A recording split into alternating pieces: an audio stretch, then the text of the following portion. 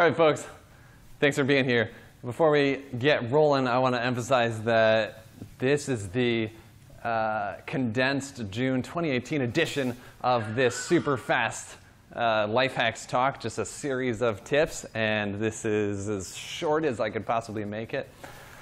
Why are you sitting here? Well, you obviously are sitting here in this room because you want to be more like me. It's very obvious. What other reason would you have for choosing this particular session? You want to be productive. You want to be talented. Like this guy who's sitting up in front of you right now. You want to be as cool as the guy who won Best Actor for his portrayal of Gandalf the Grey at the 2010 Maurer Movie Awards. Very proud moment. Anyway, that's why you're here. So I'm going to share with you some tips so you can learn to be more like this guy. So let's get started as quick as possible. Tip number one, I like a site called diffchecker.com. It's pretty cool for pasting two different snippets of text and comparing the differences. Really handy highlighting those differences between maybe a snippet of code, maybe you think it's been modified, maybe it's just that email that you sent to a coworker to ask for their review and they changed something, you want to know what it was.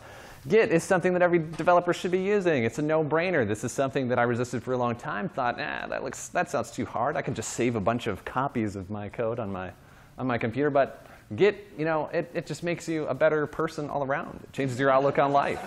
It's not really optional, people. If you're writing code, you have to be using Git. So let's move on to local development, which also is not optional. This is something that is super easy. And I don't know why I took so long to start using this.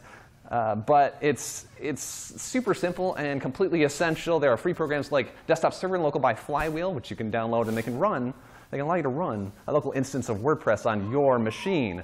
So you have a website, a WordPress site on your computer that is only accessible there, not on the internet. This can allow you to eliminate that irresponsible practice of ever testing anything on a live site that's on the internet.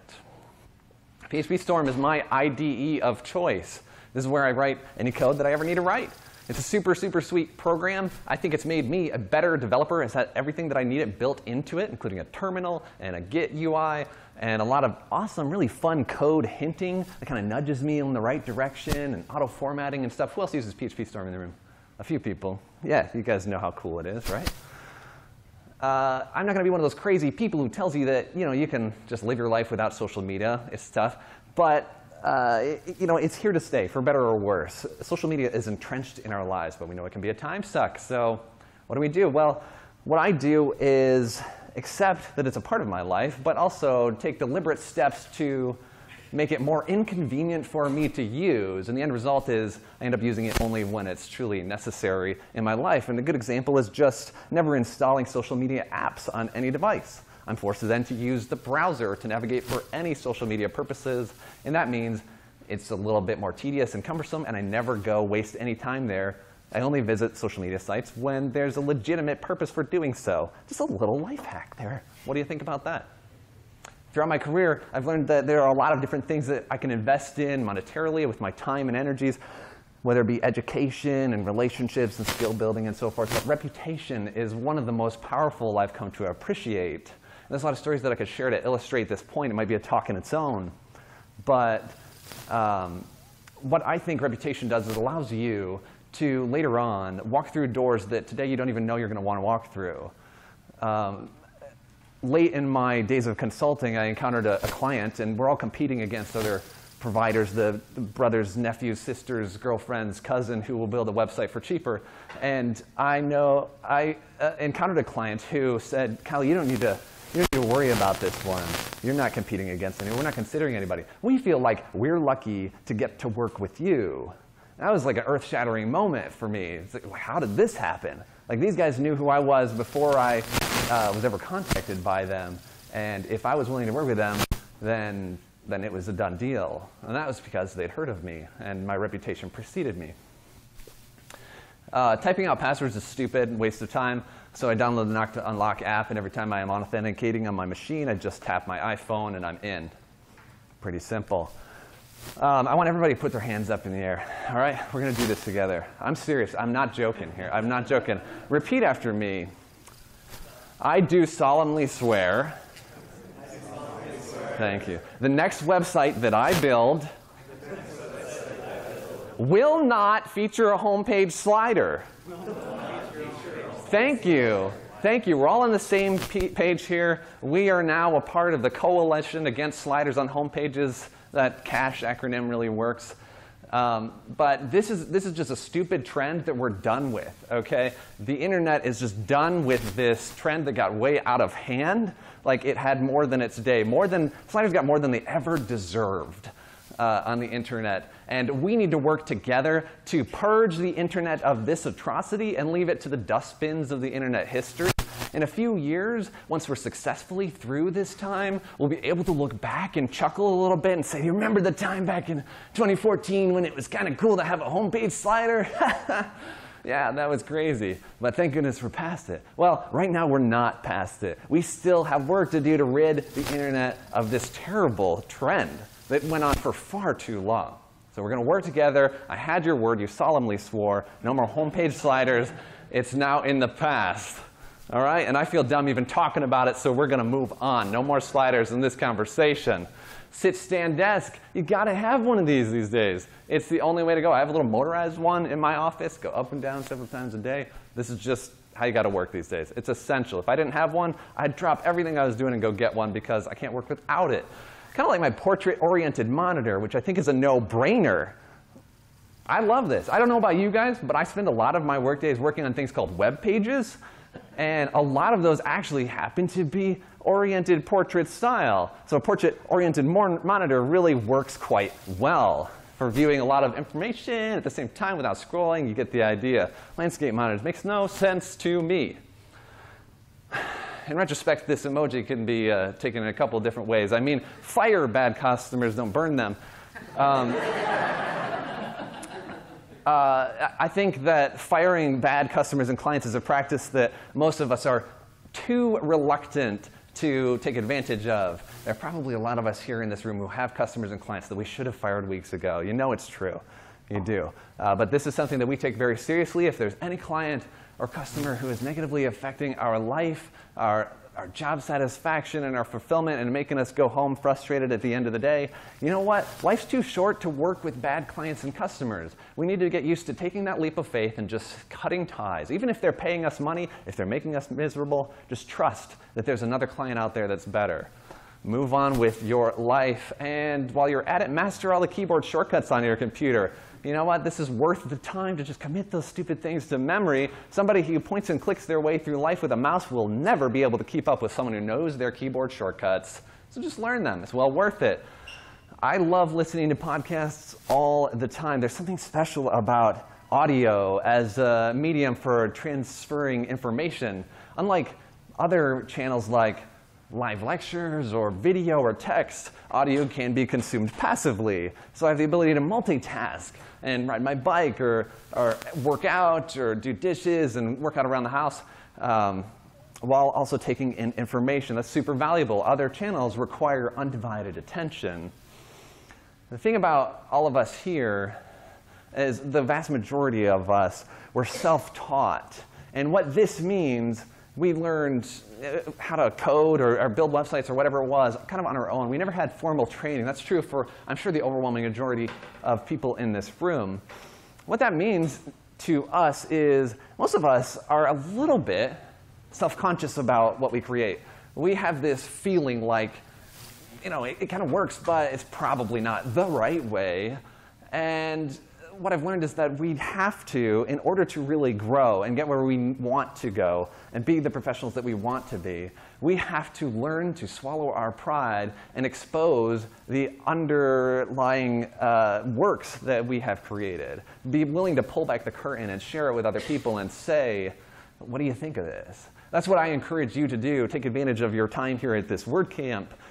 Be willing to swallow your pride, open up your laptop, and sit next to a stranger or a friend and just say, hey, this is how I decided to build this. This is the page builder I use or the code that I tried and the plugins that I use. What do you think? How would you have built this? That's what I encourage you to do. Even the most experienced members in this room kind of shudder at that thought. It's a little bit intimidating, but this is how you grow. So I encourage everybody to adopt that practice more often. What can I say about WPCLI that the great Steve Grunwald hasn't already said? I'll leave it to him to teach you more. But I think it's a super valuable tool, and just like somebody who uses the mouse can never keep up with somebody who knows their keyboard shortcuts, somebody who points and clicks their way through the WP admin will never be able to keep up with somebody who knows their WP CLI commands, so learn them.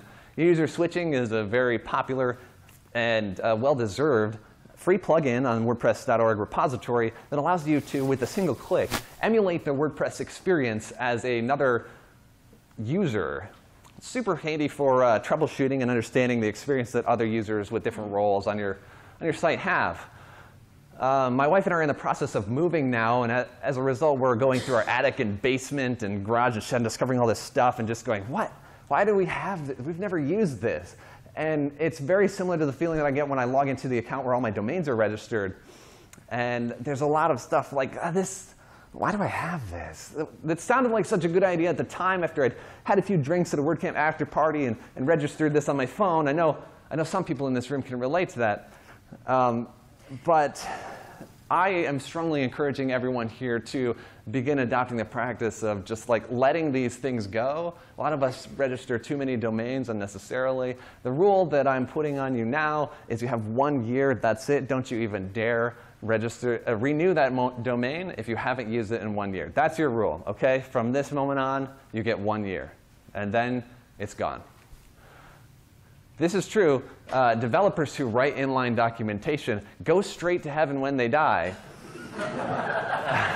Inline documentation is this code that's above the function, this gray comment right there. And what it does is describes the function below it and what it does and how it works. And that's super, super handy. And all of us who are writing any code should be including our doc blocks at the top.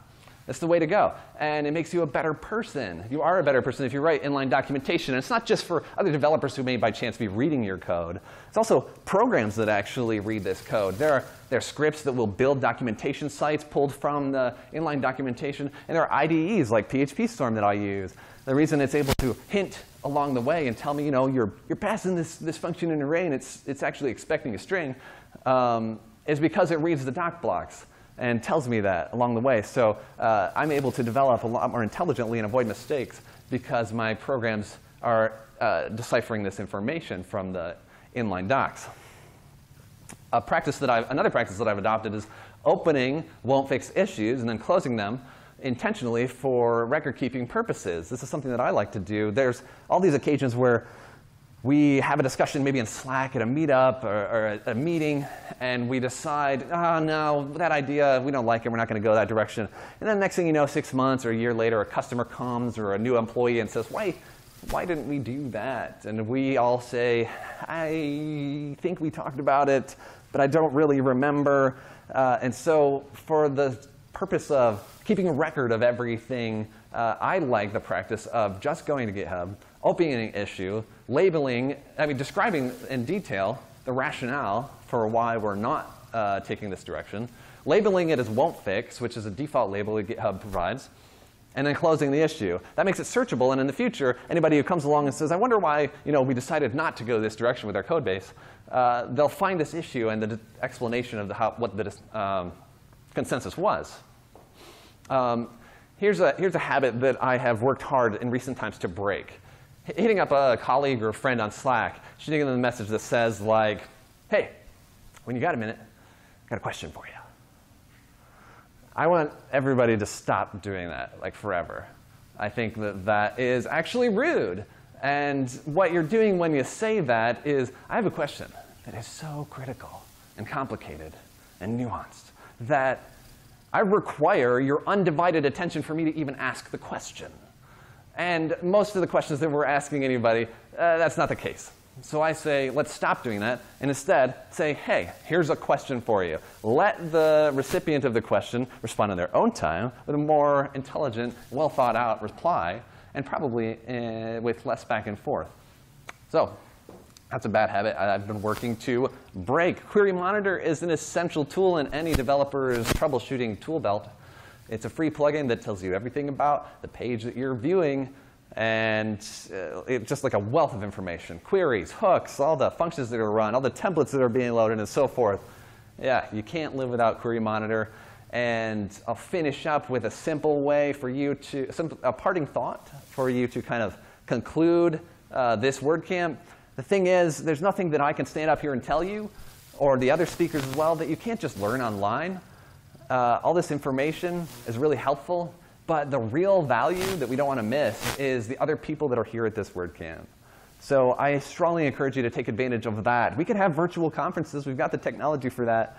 But the one thing that you can't get through all of those and you can't get online is an opportunity to interact with the other people here and get to know them. The people who are going through the same struggles you are, the people who have solved those problems already, and the people who are struggling with problems that you have already solved. Those are all the people that are here. This is the one special thing that you can have at this in-person event that you can't get online. Nothing I can tell you is unique to what I've got to say. Anyway, so I encourage you for the rest of this WordCamp, what remains, to take advantage of that, meet some people, and enjoy yourself. Somehow I'll probably share my slides with a bunch more tips that I didn't have time for in our time today. And most of all, let's be friends and talk later. Thanks, folks. One question. Oh, one question. Oh, OK, cool. One question. Go ahead, anybody. Where are you in that photo? I am in the mountains outside of Sacramento, California. Thank you very much. Thanks, John.